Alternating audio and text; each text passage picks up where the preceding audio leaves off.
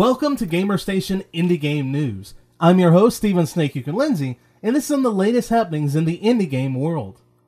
Blocks That Matter bonus level. Recently shown off on their blog is a brief look at the making of in the in-game version of a bonus level they're calling Best Friends.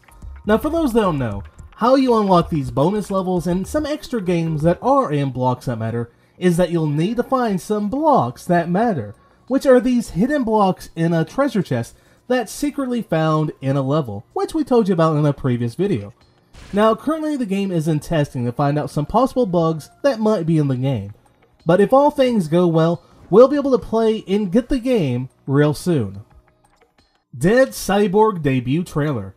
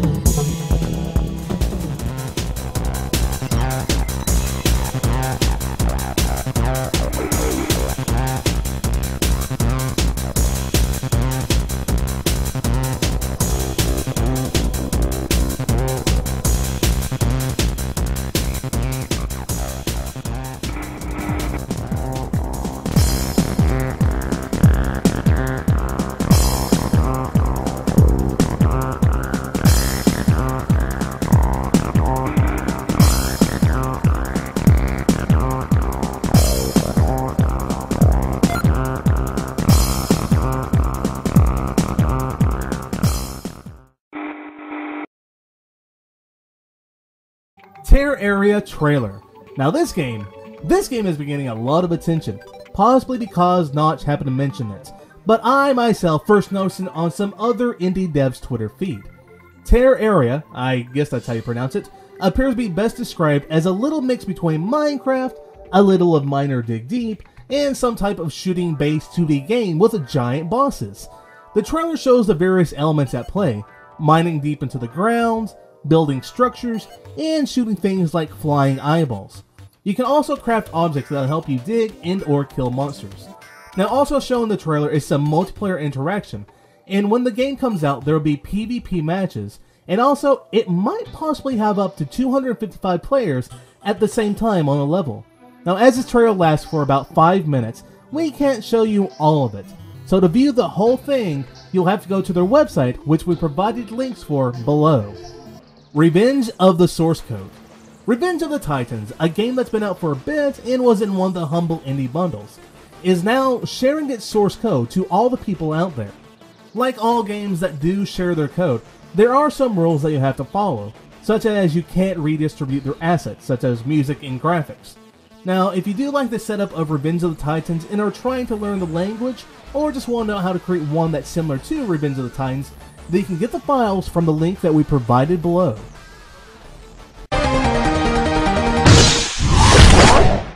I am you from the future. There's no time to explain. Follow me to— Oh, Christ!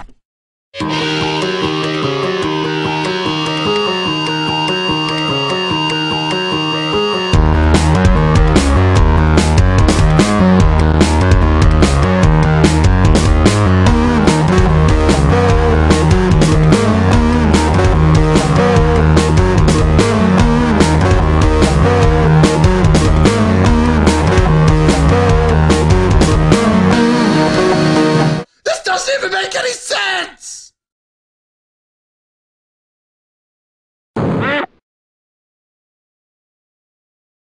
Oh dear, oh dear, oh dear.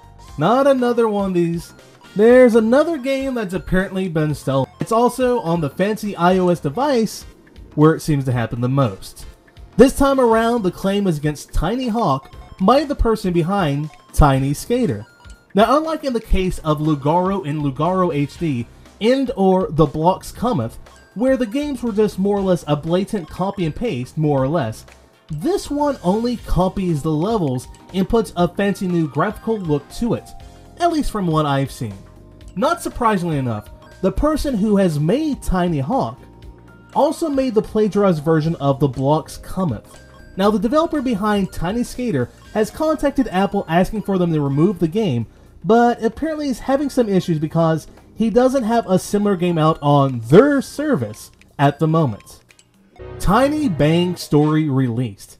Man, I almost completely forgot about this game, but luckily enough, there was a newsletter. Anyways, apparently, the world in this game has been destroyed after a certain object has passed over the world, and now it's been turned into puzzle pieces. Now, the game is a point-and-click game that, to me, whenever I played it briefly, felt a little more like a find the object game, at least in the first level where I tried out the demo. Now, you can download the demo from the game's website, which we provided below, or you can buy it on Steam, which is on sale for this week only. Eufloria coming to PSN in June. Ah, yes, Eufloria. I remember you well, as in you were kind of one of the first games I really wrote an article about. Now, for those that don't know, Eufloria is a real-time strategy game that involves having plants killing other plants and taking over plant planets. Now, for the PSN version, they'll be offering new units, rebalanced levels, ability to speed up gameplay, more collectibles, more music, better graphics, and much, much more. Now, if you haven't gotten it for your PC, then you can get it for the PSN in June. Unless the PSN is still down by then. Mountain Blade with Fire Sword launching next Tuesday. Now, those that have been waiting patiently for the follow-up to the original Mountain Blade will be happy to know that it will be coming out on May 3rd, which, for those who don't know, is next Tuesday. So with their upcoming release, they have created a new trailer that they're calling the Siege trailer to show off the game in action. So let's take an extended look at the trailer.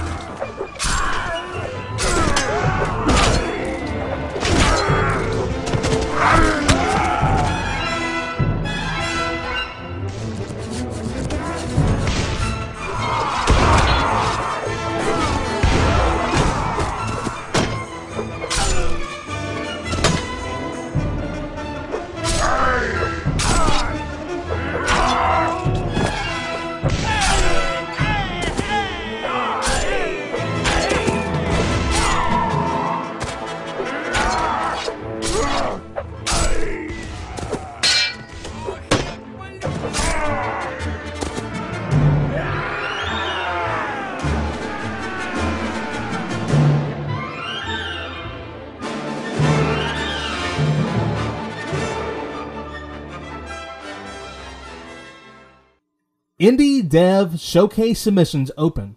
At this year's Indie Dev Day, there's a new area that'll be called Indie Showcase. Now this will be where 10 unreleased indie games will be shown off and competing for a prize. One of those games could be yours if you happen to enter your game into the showcase. Now you have till May 20th to submit your game at the site we provided below. Now to be eligible, your studio must have no more than 15 people. Your studio in the entered game is a non-publisher funded game. Your development budget for the entire game must be less than £1 million, and the entered game must be created in the indie spirit. We're not really sure what the indie spirit is. XBLIG games possibly dominating best-selling list. Now this is some surprising news. With a change in the way they factor games on the marketplace, changing it from one day to a weekly basis, several XBLIG games are ranking in the top of the best-selling list for the entire Xbox Live marketplace. Surprisingly enough, there are a few that are ranking up there with the games like Red Dead and Call of Duty. Now, only time will show how well this will affect sales of the indie games. Proun Landscape Trailer. This is another one of those games that it seems like it's been quite a while since I've heard anything about it. In Proun, you control a ball that moves around a tube, and you must avoid obstacles as you go faster and faster until you eventually die. This trailer just showcases the landscape, and the ball that I just mentioned is missing from the trailer. Now the game is finally finished, and it'll be coming out sometime this spring, and considering it's spring, we don't have that long to wait anymore. Now today we're going to end with the trailer for the upcoming game, Garshasp the Monster Slayer. Now before we get to that, as always I'll remind you, each and every Wednesday we have a new video in this series, and on Sundays we have our Browser Games of the Week videos. So subscribe to us to be up to date on all of our videos. And without further ado, here's Garshasp the Monster Slayer trailer.